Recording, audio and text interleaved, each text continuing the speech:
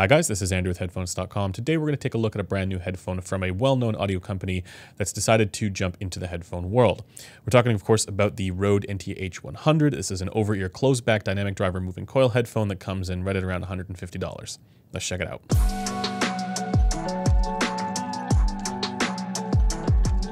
Now, just a quick disclaimer here, this was not sent over by Rode.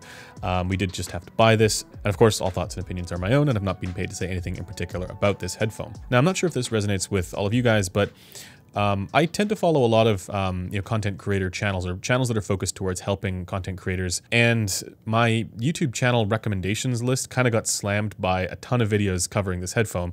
And so that's kind of why it's been on my radar. So as usual, let's begin by talking about the build quality, design, and comfort. And I gotta say that the Rode here for the build quality, let's just talk about that first. It's fantastic. For this price, this is probably the best built headphone that you could come across, considering all of the sort of machining and materials that have gone into this. Yes, there's a lot of plastic on it, but it all feels like very sturdy plastic. And if you look at the machining here, like for this arm piece, I'm sure you guys can see this, that is all one piece, and it's metal for the arm, which is really cool. It feels very sturdy. It feels like it's not going to fall apart on you. And then the arm extension system, they have this little clasp. Now, I think if there's going to be a failure point, it could potentially be this.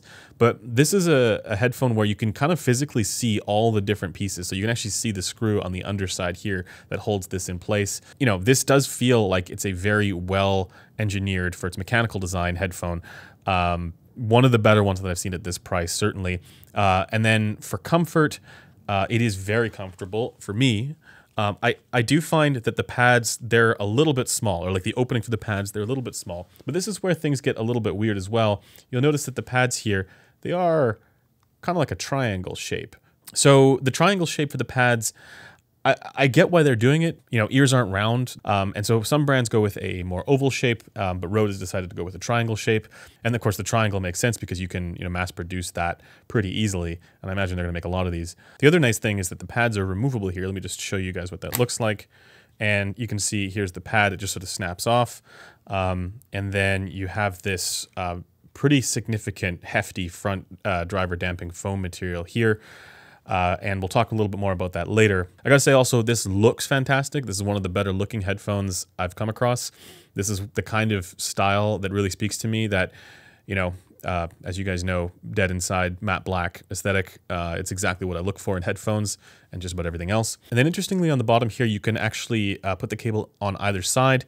And there's a little rubber piece that fits into the other side just to keep the seal. And then for the cable, it's a pretty standard no-nonsense cable, decent length. And then when you want to plug it into the headphones, there's just sort of like a locking mechanism that you can turn it and lock it in. And then you can add, they do give you these, there's sort of extra little colored pieces that you can put on the end of the cable, as well as a 1/4-inch adapter. And what the color pieces allow you to do is, if you have a bunch of these headphones, it allows you to sort of know whose cord is whose if you're, unplugging them and plugging them back in, which is a nice little touch. Lastly, let's talk about isolation and sound leakage. This is pretty good, actually. And I, of course, am in a quiet studio environment, but I just recently took these on a trip. And even though they're passive, they're not, ANC headphones, they did a pretty good job of isolating me from the environment, and very little sound would leak out, which is great. So, if you're in a noisy environment and if you're, needing to edit something, this will do well for that, at least for the isolation component. And of course, for drivability, this is meant to be driven off of like basically everything. It's low impedance and high sensitivity, so you won't have any problems there. But let's talk about the sound quality. And of course, I'm going to begin by talking about the objective stuff first. So I'm going to throw the graphs up on the screen here for you guys. But of course, as usual, adherence to and deviation from a target is not all there is when it comes to sound quality. The target here is very coarse-grained, and the headphone's frequency response is very fine-grained. And so this isn't really an apples-to-apples comparison. And there are places where it's totally fine if the headphone's frequency response deviates from the target, and there are also places where it should, like at around 9K. But with that out of the way, let's take a look at the frequency response of the NTH-100. So this is the average of several different seatings done on the Gross 43AG that I'm showing you guys here. And at first glance, this actually looks decent. It looks like it's reasonably neutral, but I'm actually going to say that this is low-key not great. What do I mean by that? Well, there's actually quite a bit of masking and veiling going on when it comes to the bass, so the upper bass and then the lower mids, that that also is kind of exacerbated by a significant drop in the treble, a treble roll-off. You know, there's definitely some good here, and when I say that, you know, at a glance it looks pretty decent, it actually does look pretty decent, and it is for some of it. But I want to draw your attention to a couple different things here. Specifically, the mid bass to upper bass kind of dominates a little bit, so that's quite thick and strong, which on its own is not, it's not that bad on its own. But coupled with this lower mid-range bump, it just sort of drowns out the presence for the rest of the mid-range. Even though, yes, there is good clarity there for the upper mids in the ear gain region where the ear amplifies those frequencies the most strongly.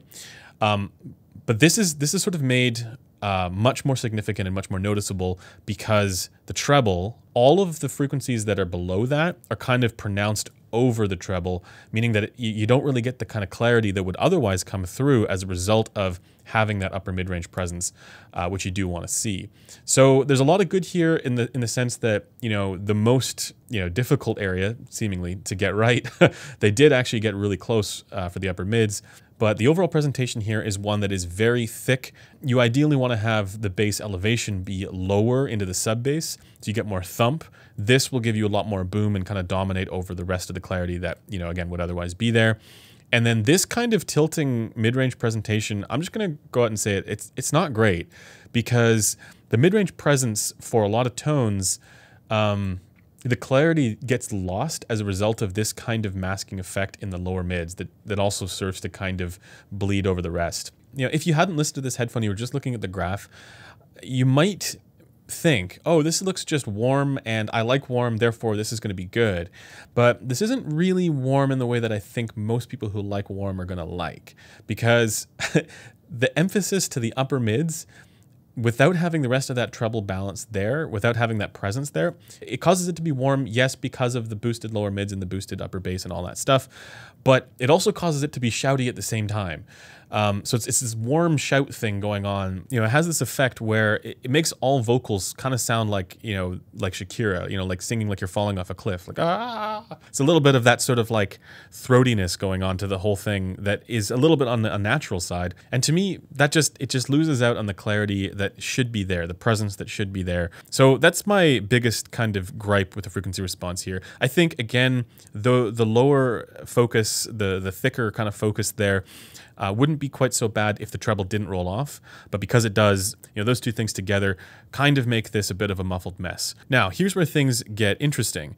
It turns out, let me get, where did I put the headphones? Now, here's where things get interesting.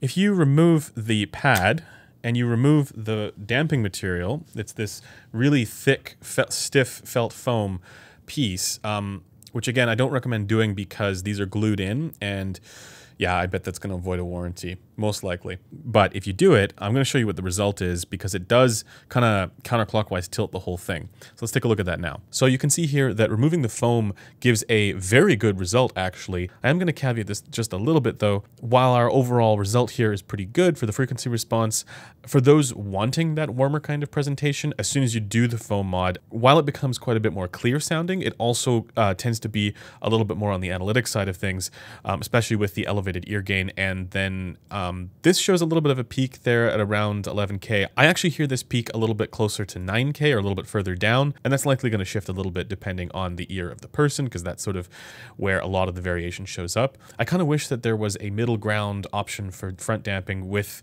a less aggressive foam material. Maybe somebody can find a mod for that, or put in a different kind of foam material there to kind of find a middle ground for those still wanting that warmer presentation.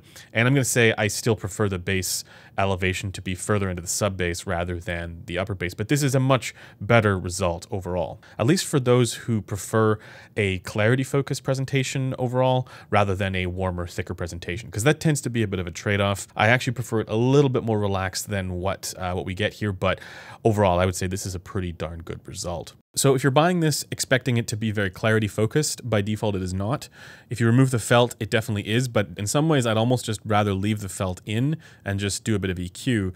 But speaking of which, there's actually very high harmonic distortion on this headphone. This is one where the harmonic distortion is high order enough if that makes sense, where it would potentially be audible because your third harmonic is actually elevated significantly higher than the second harmonic. It's almost like this is a balanced armature driver. Like it has that same kind of elevated third and elevated fifth harmonic behavior going on. And this isn't at like ridiculous volumes like what you see sometimes in distortion plots at like 114 dB. Like this is at 94 dB.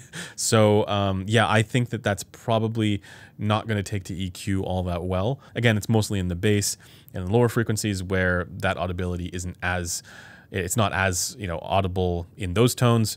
It's still something where I think it could potentially be audible if you're listening at a certain volume, but still be very careful with how loud you listen. In any case, let me talk a little bit about the subjective stuff here. So initially when I was listening to this, it didn't really pick up on this right away, but over time and with more sort of comparisons to the AKG K371 and a couple of other headphones around this price, I don't find it to be that great at being able to, you know, pick up and isolate the finer little nuances in the music. It's not like the AKG K371 is sort of the last word on that either, but it is certainly better than what you get on the NTH-100. I find the NTH-100 to be very reminiscent of the Drop Panda in the sense that, you know, the trailing ends of tones are just sort of lopped off there. I found myself sort of, again, leaning forward to try and hear more because I know that stuff exists in the music and I just couldn't hear it.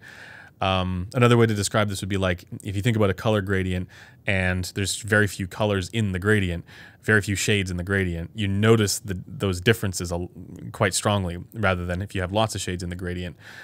This is a perfect example of too few shades in the gradient, where the finer little nuances for volume are just gone.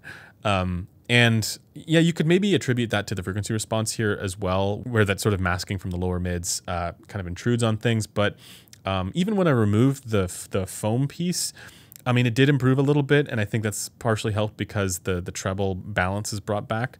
It didn't totally kind of fix that issue for me. So the technicalities and the subjective stuff here, it's not really that great. It's actually, I would say, you know, meaningfully worse than the K371. And so for overall sound quality for the Rode NTH-100, while it does certain things well, like it's not super weird with its frequency response for much of it, it's also not one that I really would choose over the AKG K371. I mean, with the foam mods, so taking the foam out, you do get a little bit more clarity back, but I still think the way that the bass is handled on the K371 is a lot better, with more elevation towards the sub bass. So it's not as boomy, it doesn't mask as much, and overall I just find it to be the better sounding headphone. Now, with all of that said though, here's the thing. I do kind of think that Rode has done something good here.